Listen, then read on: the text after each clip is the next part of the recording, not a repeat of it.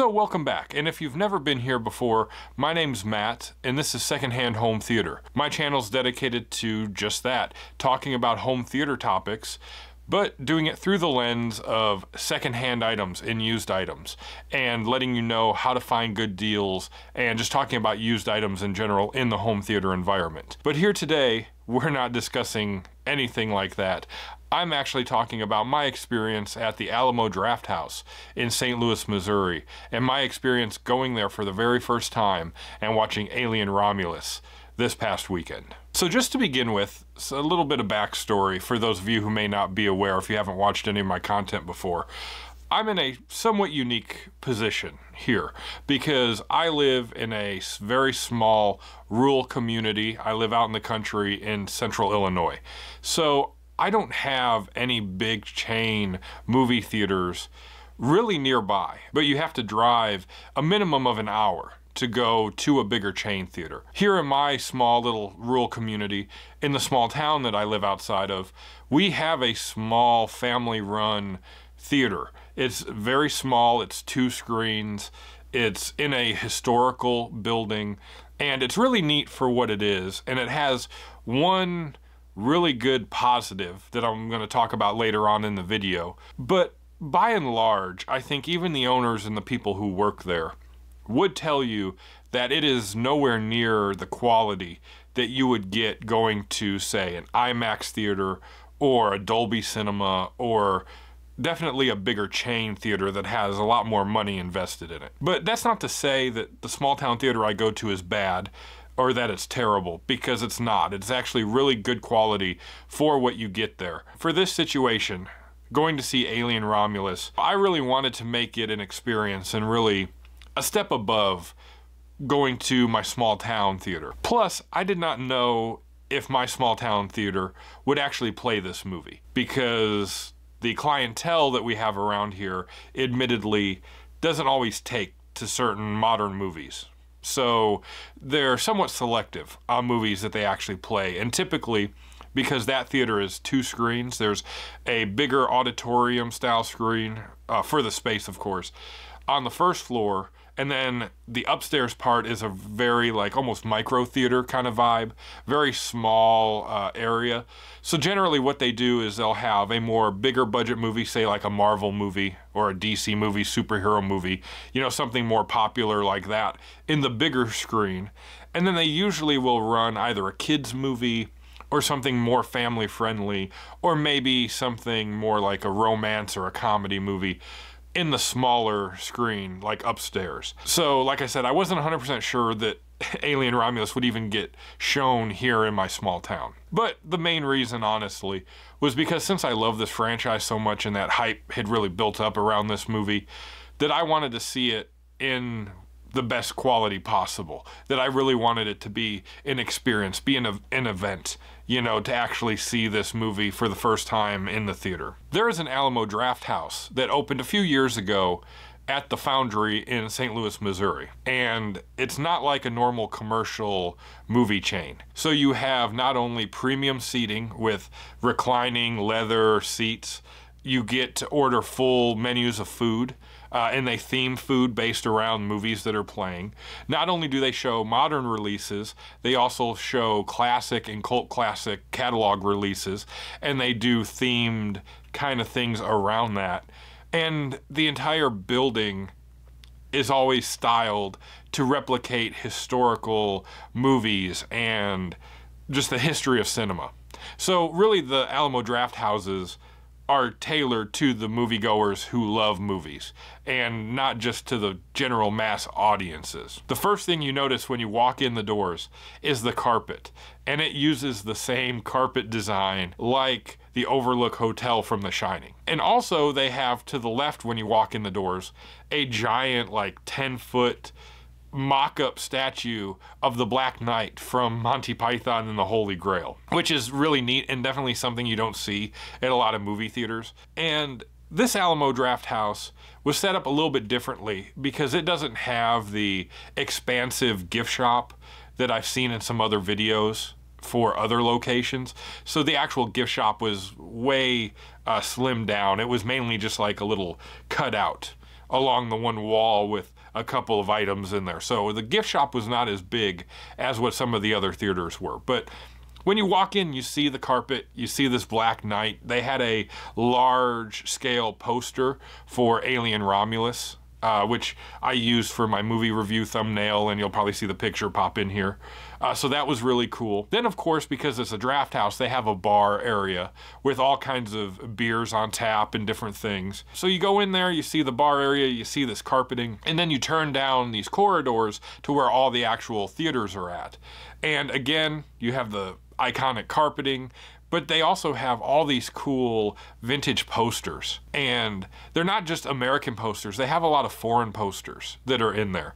And so that's just, the walls are lined, just the entire hallways of these posters, which are just really cool. But I did also catch a vibe that this theater really has a lot of Monty Python based material. So there were a lot of Monty Python posters.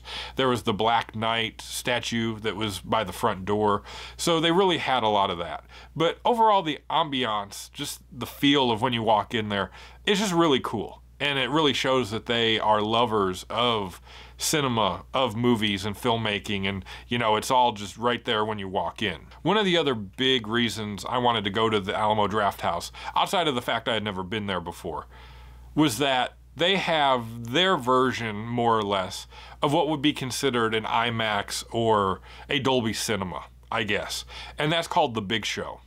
And it's stylized kind of, like I said, how IMAX or Dolby Cinema would be. It has the biggest screen that they have in their theater. It has the most premium seating. It has the most premium audio experience. And it has the most high-end projection system. And they only run certain films in the Big Show theater. It's usually some big, high-budget, action, sci-fi, special effect movie is usually what plays in the Big Show. You know, that's going to give you the big bombastic audio and the big picture experience. So that was a big selling point as to why I wanted to go there, was because Alien Romulus, at least for opening weekend, was playing in the Big Show screen before it got moved into the smaller standard screens. So I really wanted to see it there, and I wanted to experience it, like I said, as an event, to really like be memorable and to see, you know, what it was going to be like here in the biggest, best quality I could get in this area. And so that takes me into actually going into the theater, into the Big Show. Now I have some B-roll you'll see of the entrance to the theater, but because there's a lot of people in there and a lot of staff and a lot of stuff going on and a lot of like various previews and things that I'll get to in 1 second playing before and after the film was over, I didn't film in the actual theater because I didn't want to get in trouble with the staff, and I didn't want to have other patrons that were there be upset that they were getting in the video, because like I said, the theater was actually pretty much full. It was like 75–80% full for our showing. So I want to be respectful, so I didn't do that. So when we go in, it, like I said, more or less is like the Alamo Drafthouse version of an IMAX or a Dolby Cinema screen. So the screen is huge. I don't know the actual dimensions. I'll look on their website and pop it in here if I can find the actual dimensions of the screen. But it's basically like an IMAX screen. It is huge. They use a Sony like 4K or 8K like crystal projection system, so the picture is really clear and really detailed, really vibrant. They have a Dolby Atmos setup with, I was trying to count, I mean there was probably 30 speakers at least that I could see on the walls and the ceiling of this theater. So that whole part of it is just really cool. And then you go to the seating, and because it's their premium auditorium, you have more space. So you have more leg room and more table space for your food than what you would get in the normal theaters. And the seats I bought were actually in the handicapped row, I guess you would say, which is a little side note about my personal life. I work full-time for a developmentally disabled home. And so I really applaud the Alamo Drafthouse for putting their handicapped accessible seating in a premium viewing location. Because when I would go on activities to a lot of places with the residents that I work with that are developmentally disabled, The handicapped accessible seating is usually pushed off to a side. It's off to the left or the right or tucked back in a corner near an exit or near an easy, access point. And those seats usually are not fully taken into account for premium viewing. Where the Alamo Drafthouse, and I assume this will apply to all the locations, has that handicapped accessible seating smack dab right in the middle of the row that we were in, right in the middle of the auditorium. So ideally, except for maybe one row behind where the handicapped accessible seating is, the most premium spot you would want to sit in is in that handicapped accessible section. So I really applaud Alamo Drafthouse for doing that and allowing for someone who couldn't sit in a normal seat to get the best experience possible. And so I definitely want to shout them out for that. That's a really cool feature. And there were actually quite a few handicapped patrons that were there during the showing. But to get back to our seating, we were seated in the actual handicapped accessible row. But instead of being in the middle section where all the actual handicapped seating is, off to the left and off to the right of that, there's a handful of seats that are outside the handicapped section that are for general audiences.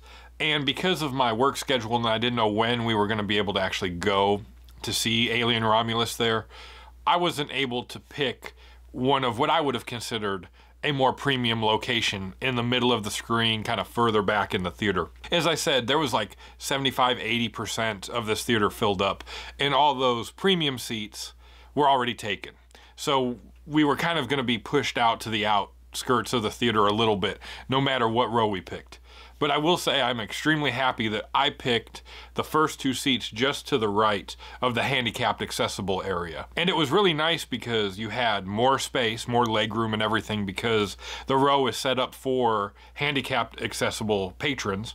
So for wheelchairs and different things. So you have a little bit more space. And it's close enough that you really get immersed in the picture. And even though it's slightly off center, the viewing angles were great for where we were seated. So one other neat feature with Alamo Drafthouse that I haven't really seen anywhere else is that while most theaters just run trailers and run ads, or maybe they run commercials for like popcorn and candy, whatever, before the movie starts, Alamo Drafthouse, especially for the big show screenings, run interstitials and kind of like promo stuff really centered around the movie you're gonna watch.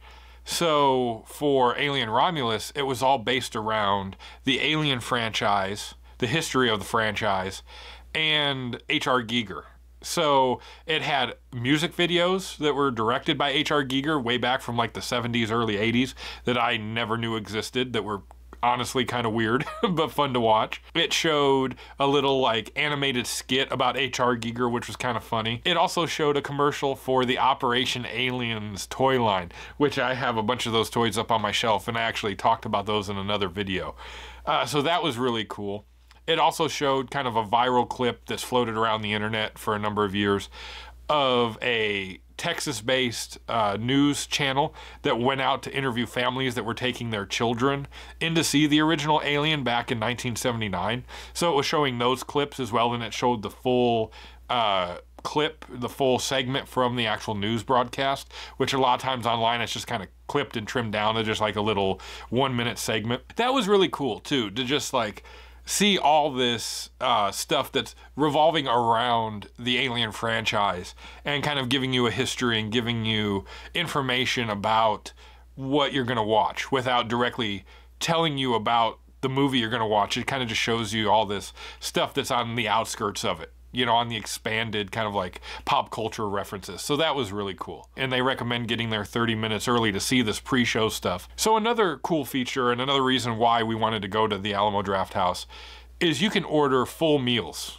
or snack food or whatever you want while you're there watching the movie. You can order your food when you first get into the theater, and that food will either show up before the main movie starts, so you can like eat, if you're getting a pizza or a cheeseburger or something, you can eat that before the house lights go down, and then, it's kind of dark and it's hard to see what you're doing. Or it'll show up right around the start of the movie. So if you order popcorn or other like snack style food, you'll get it as soon as the movie's getting ready to start. You know, so it's really nice to do that. So talking about the food real quick, the menu is pretty good. It's themed around not only the area you live in, but also the themes that they run for the theater. So like this year it was based on 1984 for like the 40th anniversary of films that came out in 1984. So they had a lot of food items that were themed around 1984 and those films that came out at that time period. But they also do themed food for like the big budget releases that are releasing. So for Alien Romulus, they had a handful of alien themed food items. By the way, you can check out their YouTube page and they have a really fun little trailer video thing about the Alien Romulus food items, which I thought was really cool. It's really fun.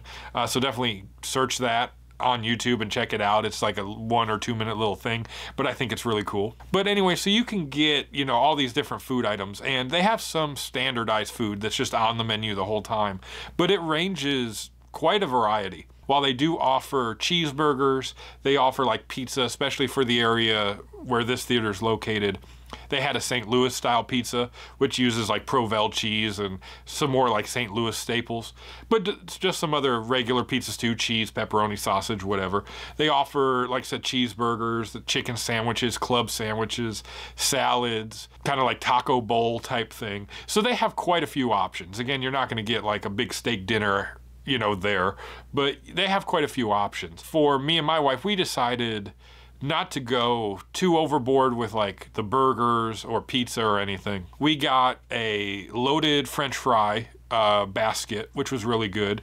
We got the alien themed nachos, which were escape hatch chili nachos, which are really good. We also got an order of their mini corn dogs, which technically is on the kids menu, but our server was really cool and he's like, yeah, I don't care, you can order it.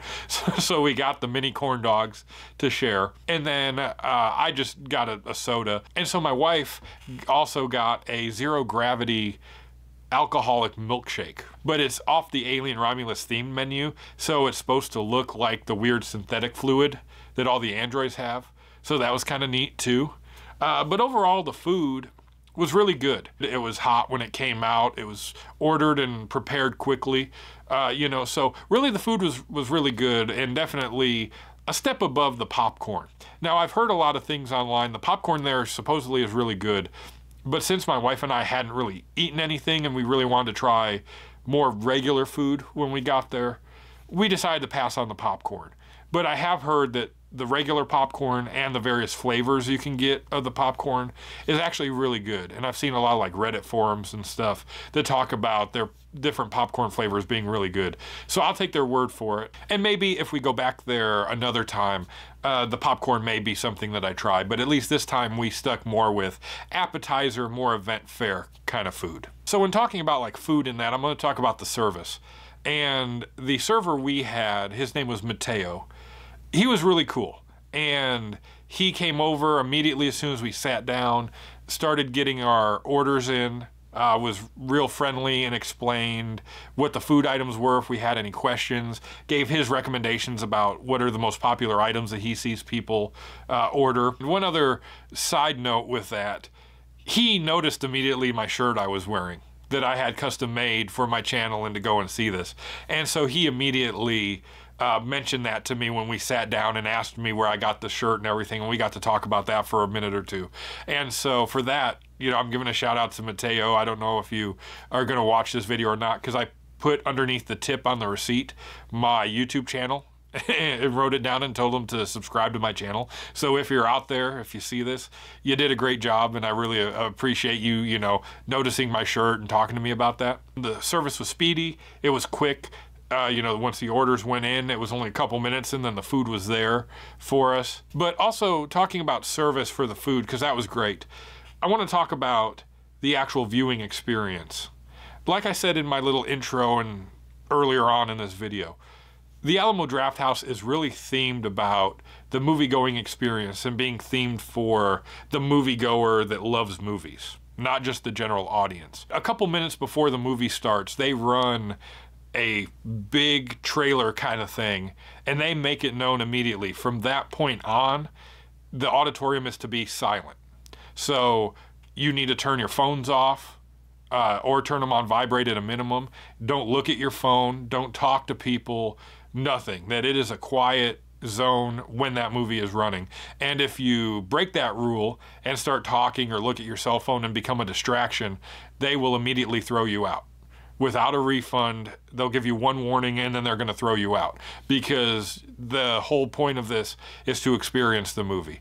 And while that may rub some people the wrong way and may seem kind of like a harsh policy, I also understand why they do it, because they make no bones about it. It's on their website. When you look at the website, when you're there for the movie-going experience. So if you're going to be a distraction, they're going to get rid of you, because that's why you go there and why you pay the premium pricing that you pay to go there, is to be in a quiet, fully immersed experience. So it may be kind of harsh, but I understand why they do it. And thankfully for our showing, there was no distractions. Everyone adhered to the rules and everything was, you know, cool with everybody. There was no problems. But they do make it very well known up front that if you break that rule, they will throw you out, no questions asked. So you may wonder, if you can't talk and they don't want these distractions, how do you signal to your servers and stuff that you need a refill or you want to order something else? Basically, you do it with these little cards that are on the actual tables. You write in what you want, and you kind of fold it up and you sit it on a little placard that's on the front of every one of the seats that you're sitting in. You sit it there. The servers are just basically aligned across the outside walls of the theater. They will see that you put your little card in there. They can see it. They come and they, like, not really army crawl, but they kind of like almost crawl on the ground in front of the seats so they're not a distraction. Come over, grab your little card, put it in their little notebook or in their little iPad, and then they scurry off. And then, you know, when they come back a few minutes later, they'll kind of same thing, kind of just crouch down and crawl in and give you your stuff and then scurry back off. So it's kind of funny with that, but that's how you signal to your servers you need something. Same thing if there is a distraction, which we didn't have any during our showing. But if there was a distraction, you do the same thing. You would put your card up there, write in that a person behind you or this person over here is causing a problem. You write it in there, and then they run off, they get their manager, and then they come in and handle the situation. Which does lead to a little bit of an amusing thing. As I mentioned in my other videos, especially in the one about me hitting my head and getting the concussion, I'm a relatively big guy, and so when I had the seats reclined up and my feet hanging out, Mateo, who is our server, almost had to like lay on the ground and crawl under my legs because my legs were all the way out touching the row in front of me. So I had to like quickly hit the button, you know, to try and like move my seat up and get my legs out the way so he could get by to, you know, my wife to get her thing or to get to the other customers, you know, to the side of us.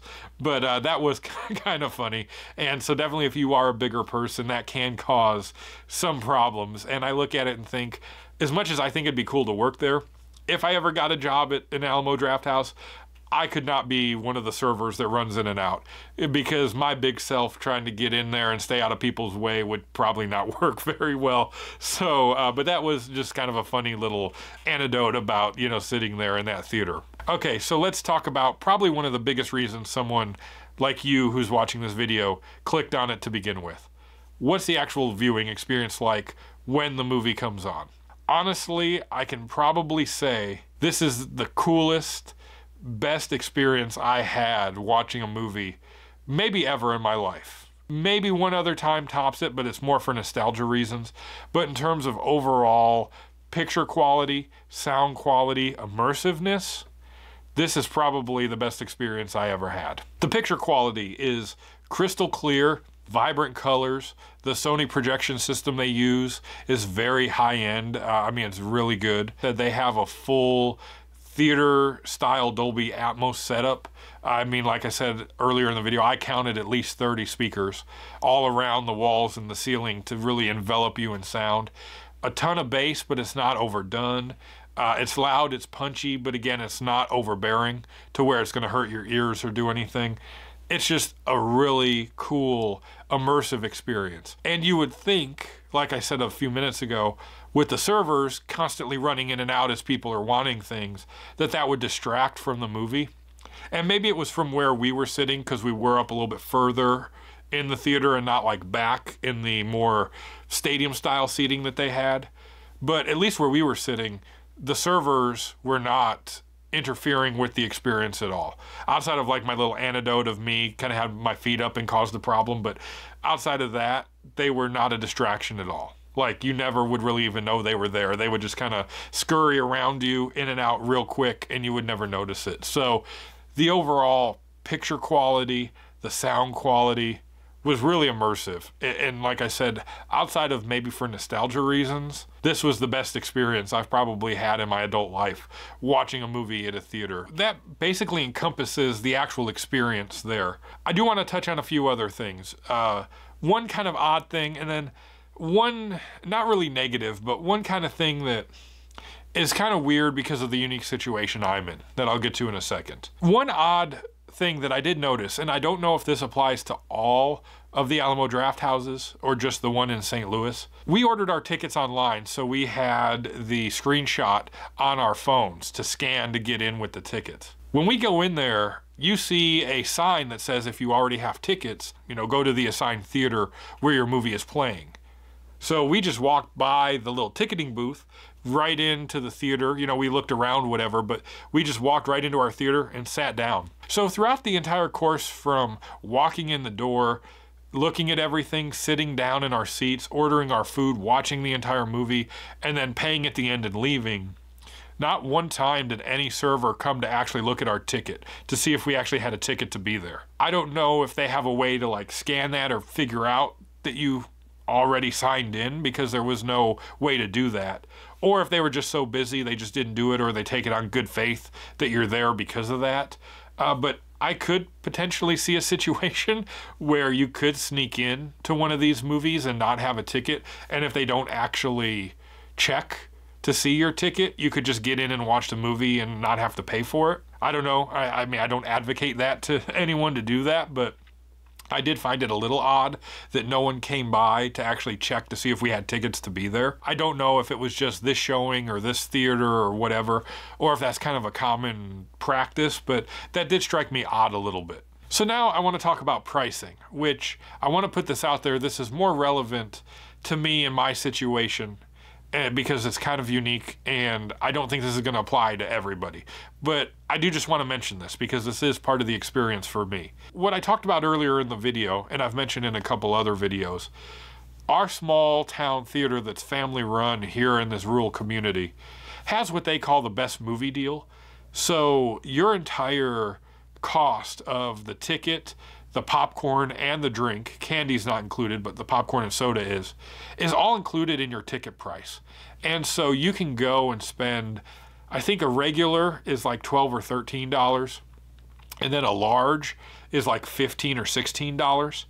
But you pay that one price and you get your ticket, your soda, and your popcorn all included. The only additional concession you would pay for would be candy. So that kind of makes me a little bit jaded in pricing, because I've lived for almost 20 years in an environment where for me and my wife to go to the movie theater, even if we were to both buy large popcorns with our tickets, we're spending like maybe $30, give or take. Where just the tickets alone was like $32 to get in to the showing, and we went to a matinee show, so the actual primetime showings are even more expensive. So we paid over $30 just for the tickets. And then when we got there, all said and done, after we bought all the food and the drink and everything, my grand total bill for my actual trip there was about $130, which maybe in the grand scheme of things, when you factor in like the entire breadth of the United States and big cities, that may not seem like a whole lot of money. It may seem kind of in line with what people pay at big movie theaters. But at least for me, in my situation, while it was really a good quality, you know, picture and really cool experience, and the fact that I wanted to make Alien Romulus an event because I love the series, $130 is really pushing it on me of really, you know, do I want to spend that much again? And if I were to go back, I definitely think we would maybe skip out on some of the more expensive food and just stick with getting a soda, getting the bottomless popcorn, and with that, the popcorn's like $10 or $11, your soda's like $3 or $4, whatever. So even if my wife and I each got a drink and the popcorn, you're probably then looking all in with the tickets, maybe like $50, $60, which still seems like a lot to me, but really is a lot better cost-wise than what we did when we went to see this movie this weekend. But I understand, like I said, in the grand scheme of things, things are not cheap nowadays.